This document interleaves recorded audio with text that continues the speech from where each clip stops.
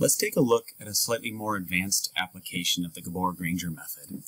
It's important to keep in mind that there's really not much different in this example than the more simple example, but it can sometimes be useful to see some of the ways we work around some of the data collection problems or modeling challenges associated with Gabor-Granger.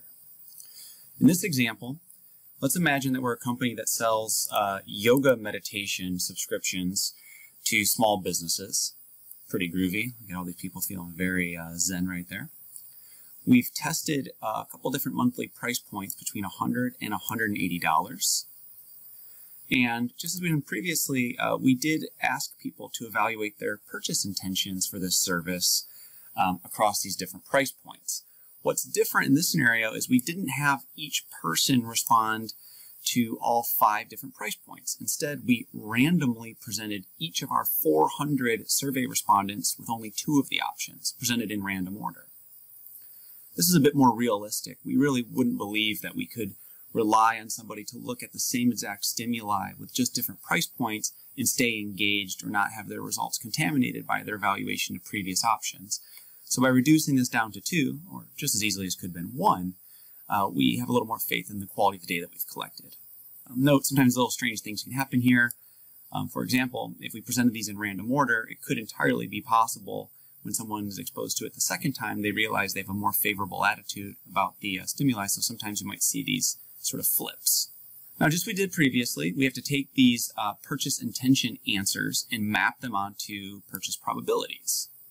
So again, I won't go down and show you all 400 of them, but we do the exact same thing as we did previously. We use a VLOOKUP table here to pull them up. The only difference is I have wrapped the VLOOKUP around an if-error check. The if-error was just looking to see if the VLOOKUP fails because there's a blank value. And if there's a blank value, it will in fact return yet another blank value here through here. Okay. So now that we've had our data collected, we've mapped it onto probabilities. We go ahead and do the exact same thing we did previously. Specifically, we just take the average of purchase probabilities for each of the price points. No problem. We see, according to this, under our assumptions that definitely will buy 60% of the time, definitely will not buy will still buy 2% of the time. If those assumptions are correct, on average, we would expect about 50.6 businesses to buy at $100. Here we've done something a little different, though, where we've not only plotted the average purchase probabilities, but we also plotted sort of an optimistic and less optimistic scenario by taking not only the average, but then subtracting the standard deviation from it using the simple stdev.s function in Excel. And we also add a standard deviation here. And we're going to be using plus and minus 1 standard deviation from the mean to represent sort of our optimistic and less optimistic scenarios of what percent of people will really buy.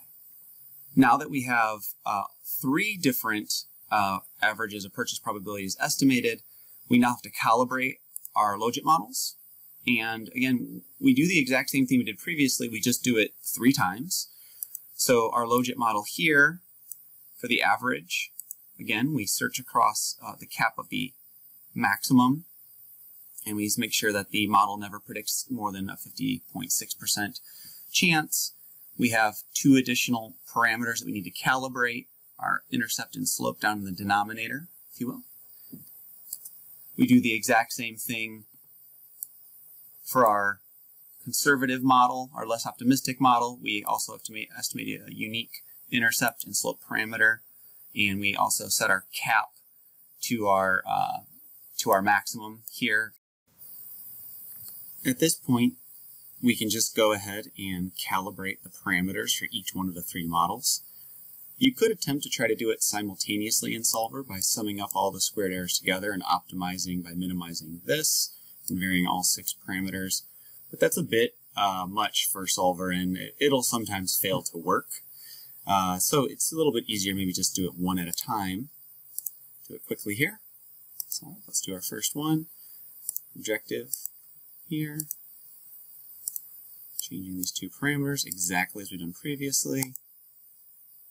And hopefully they don't change. We already have a pretty well-fitting model.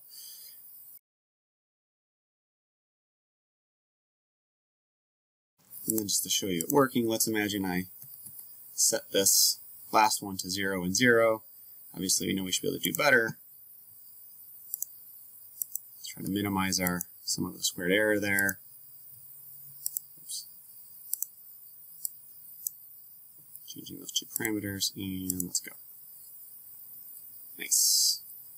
If we look down here at the bottom, we can see that we plotted our 3 curves on a single chart across different price points. So now we can observe the probability of purchase, or the percent of people in that market that we think will purchase at different price points. What's nice about this is we can see sort of a confident, underconfident, and typical estimate of what will happen. It's pretty important. If we looked at just an average curve, we would have thought that at about $135, 30% of the market would buy. But an optimistic estimate would say actually 30% of the people would buy at $150. Or a conservative version of the estimate would say, well, actually you have to sell more like about $116 to get 30% of the market. So you can test hypothetical scenarios and do sensitivity analysis with any of the ways that you use this information in any financial projections this way. That adds a layer of flexibility and power to anything you might derive from the Gabor-Granger method.